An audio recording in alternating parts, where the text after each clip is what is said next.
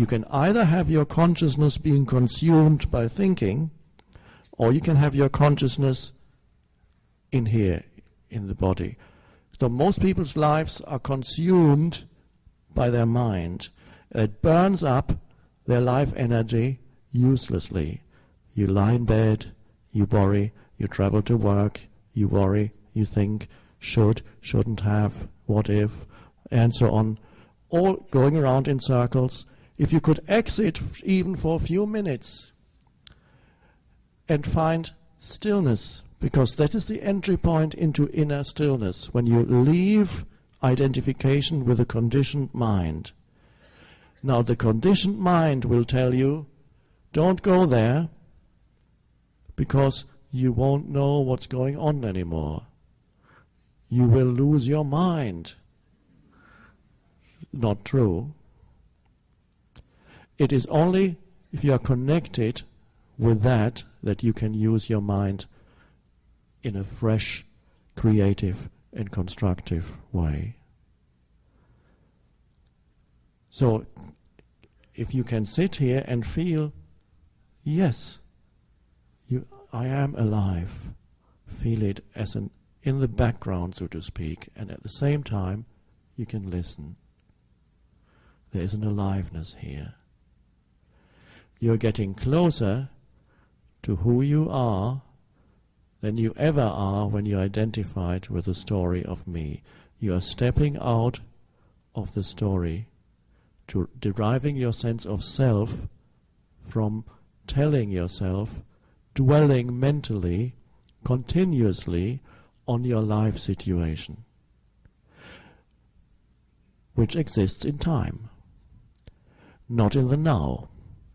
I'm not denying the existence of time on its own level or the existence of your life situation, but there is something more powerful that people haven't discovered yet. It's the only place where where true power can come into your life. You have to access this tiny thing that to the mind doesn't even exist now. And the inner body is a powerful anchor for accessing now. You then realize you can sit here without needing to interpret this moment in any way.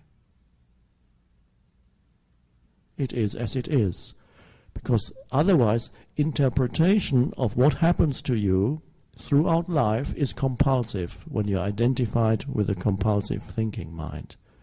Any situation you go into, you will immediately label it out of your past experience. Any person you meet, you will immediately label according to your past conditioning. So you go through life carrying a screen of conceptualization, which is your thought processes and emotions associated with your thought processes. Wherever you go, you judge immediately, compulsively. That's how it is. That's immediately you say, this is how it is. That's some people do it more than others. So you are surrounded by that screen, inhabiting a conceptualized reality, which is all conditioned by the past. And then you put labels, mental labels, which are concepts, onto other people. You formulate concepts about who they are. You take a tiny segment out of their behavior, which is another form of conditioning, which comes out of them, and then say, this is who he is, this is who she is. That's what it does. Or you do it to a group of people. You conceptualize a group of people, call them this or that. Immediately, you cannot sense their aliveness anymore. You cannot sense that here is a feeling, alive, divine, ultimately human being. You cannot sense that anymore. All you can see is your concept of that human being or that group of people. This is how a person can commit acts of great violence against a group of people that they have conceptualized in the head, made already lifeless, so to speak, and then these are not humans anymore. You can put a bomb there. You've killed them already in your mind. You've conceptualized them already. That's how you can see how what on a personal level is simply a screen that makes your life heavy and difficult, that imposes stories on everything that happens to you, on a collective level lies also at the root of the dysfunction, the collective dysfunction in humanity. What are we doing to ourselves and to others? So where the root then is to be identified with the conditioned thinking. The solution is to step out of conditioned thinking. And the mind says, oh, you can't possibly do that. Who is talking? Conditioned thinking. Feeling the body? No, you can't. I can't feel the body right now because I've got too much on my mind. Who's talking? The mind. So the mind will tell you also when you lie awake in bed, you need to think about this now. If you don't think about this now, it will all collapse. It's 4 o'clock in the morning. There's nothing you can do. You are tortured by your own mind.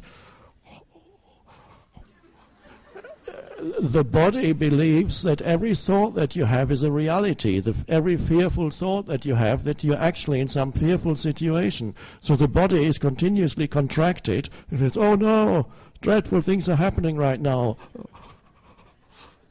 Your energy field gets disrupted. Energy doesn't flow freely anymore. And then do that for a few years. What that does to your body. Oh, this goes wrong here, that goes wrong there. Nothing is flowing anymore.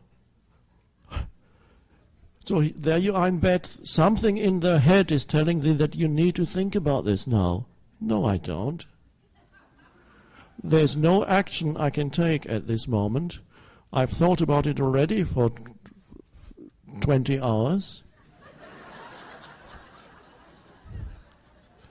And it is my choice at this moment not to think. It is my choice to feel the aliveness that I am. And then the mind says, no, you can't do that now. Can you identify the thinker and not confuse the thinker with who you are? If you are not the thinker, who are you? Or rather, the thinker asks, well, if I'm not the thinker, who am I? When you realize that there's a stream of thinking going through your head, you take one step back internally from the thinking. And when you're in the body, that's easier, of course. You take one step back, and there are the thoughts. And you can choose at that moment that you do not want to think. What for? Many situations in life would be far more beautiful if you were not imposing interpretations on them, especially relationships. We may come to that. But at the moment we are in bed at 4 o'clock in the morning. So the mind will usually tell you, sometimes it says, I have no time to go into the body. No time, I have too much to think about. It's a lie. But you have to see it as a lie. It is. You have to recognize it is a conditioned mind pattern. The mind doesn't want you to go into the body. And then you go into the body. You've stepped out. You realize more, once you're in the body, you realize a dimension of yourself that is not the stream of thinking, an aliveness. I am that aliveness.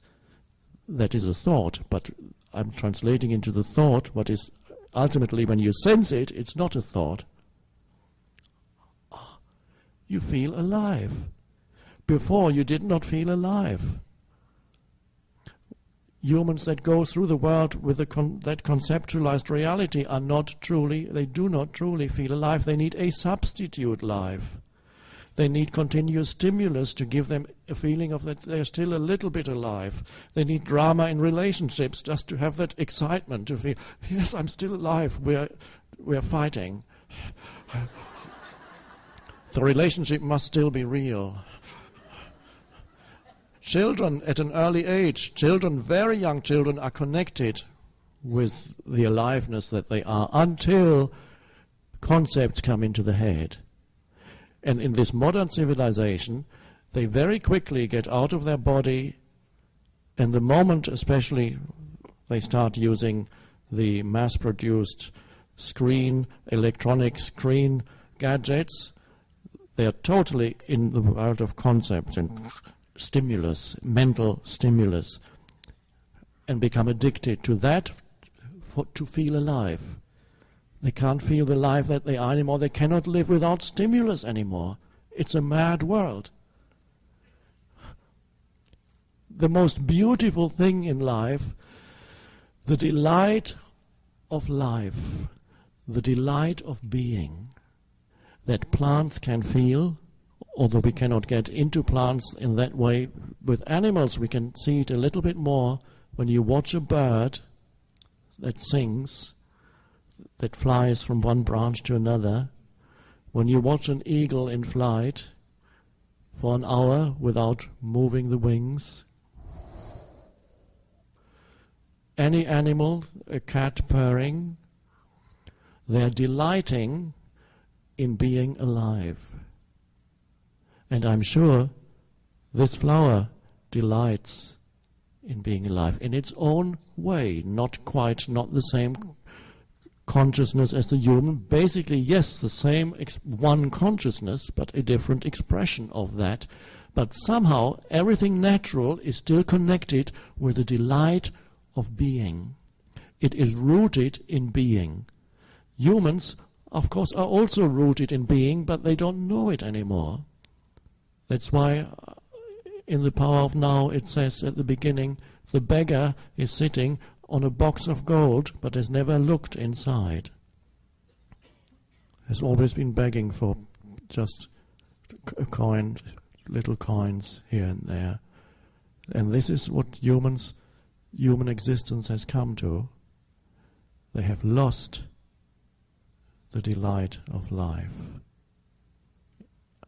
And we are returning to that. The beauty is, when you're returning to something, you go to a deeper level than when you lost it. And it is not just the delight of life. There is peace in there. There is also,